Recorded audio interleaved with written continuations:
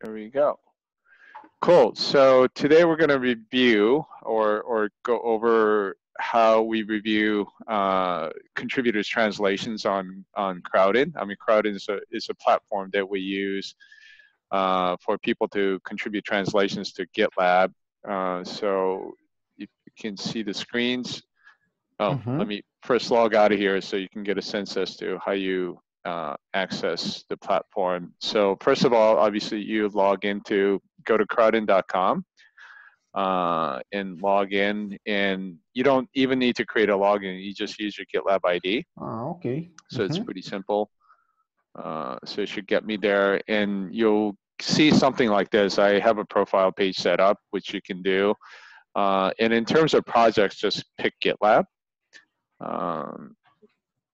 And then you'll see a list of languages that GitLab has been translated to. For some reason, it's not. Oh, now we go. It's showing percentages. So it shows you progress of different languages, how they're doing. Like Korean's translated 43%, and Romanian, I didn't even know until I saw this request, is like 99%, which is amazing. It's mostly that one person that did all the work. So it's pretty cool. So if you want to see like a translator's activity, just click on Activity tab here. And you can choose a language, Romanian in this case.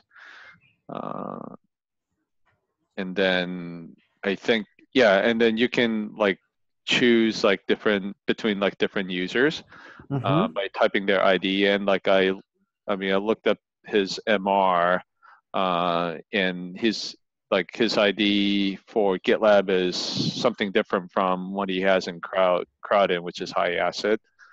But I mean, so you can type high acid here as an example to choose. Okay. And so the user interface isn't too obvious, but basically you'll see a lot of contributions he made.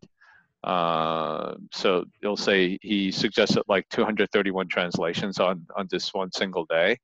So you click the down button and you see, various translated texts that he did.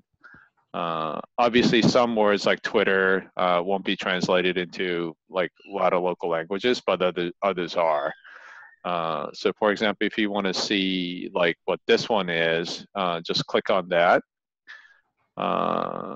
And then you'll see the source text, which is English, star toggle fail, try again later. And this is sort of how this person translated it. So yeah, I mean, that's basically it. So you can, I mean, obviously you don't need to go through all of his translations, but just review, do some checking of his various translations over a period of time. It looks like he's been doing it since January.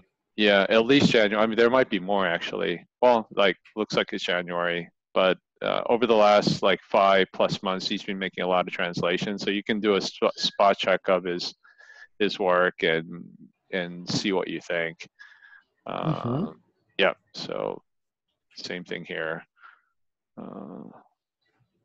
Search for a group, and then this is how we translated it. So yeah, and if it looks like mostly more than reasonable, I would just go back to the MR and either on the discussion say whether you approve or do up or down vote.